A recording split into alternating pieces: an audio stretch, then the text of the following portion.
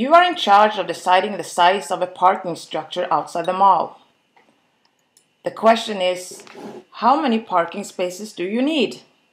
Too many will cost too much, and too few and the mall will lose customers.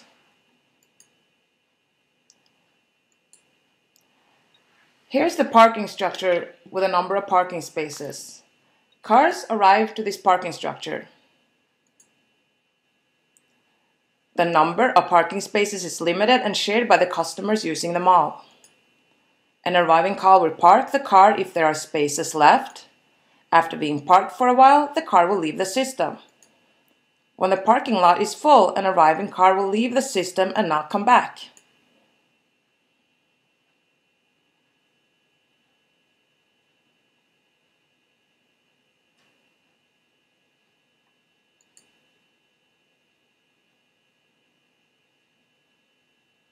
The cars arrive at random, and the cars stay parked for a random time.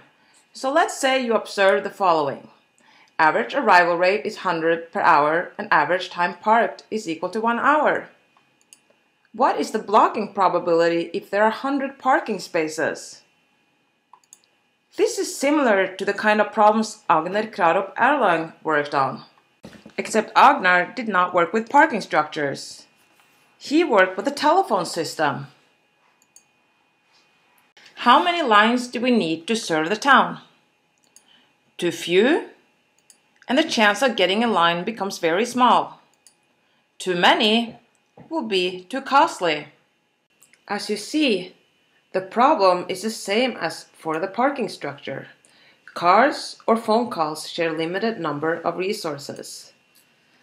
We have arriving customers where one customer requires one server.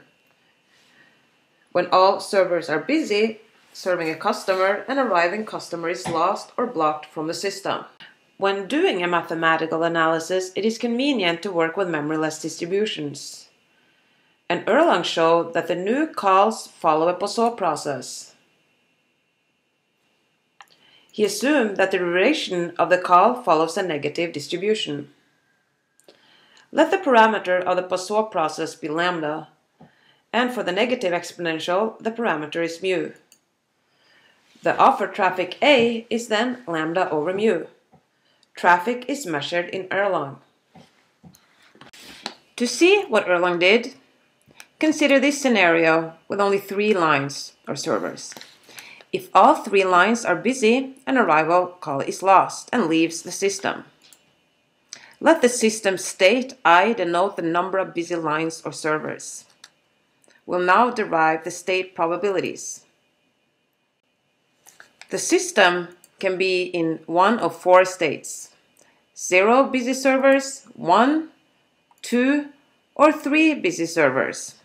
We then draw in the transition intensities.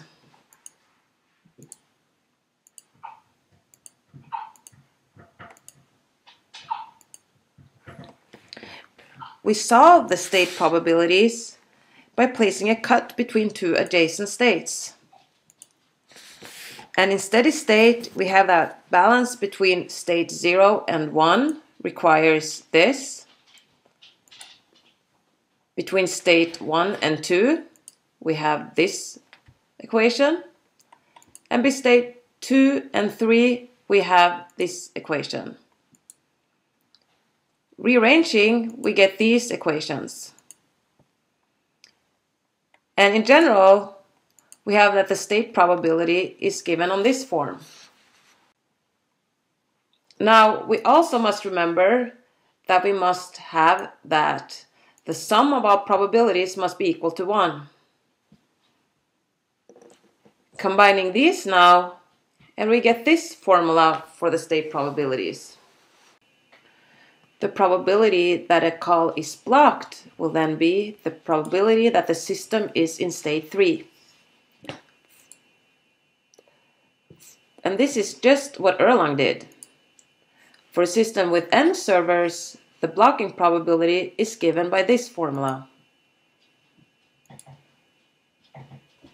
This is the Erlang loss formula, and it's also called the Erlang first formula and the Erlang B formula. And it has been used extensively for dimensioning purposes throughout the years. Though the formula is simple, numerical problems may occur for large values of n. The Erlang recursion formula can be used to simplify the calculations. Without the aid of a computer, the Erlang loss formula can be evaluated using tables.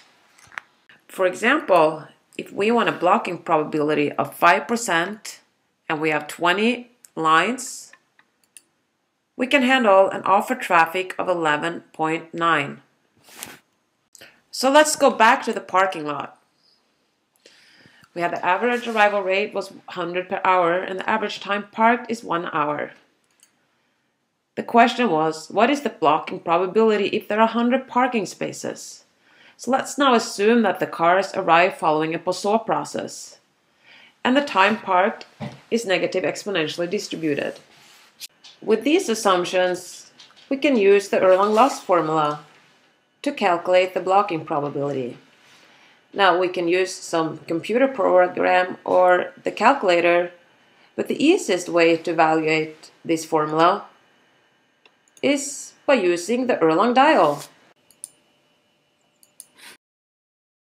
For different offer traffic and number of servers, we can read off the blocking probabilities along the red line.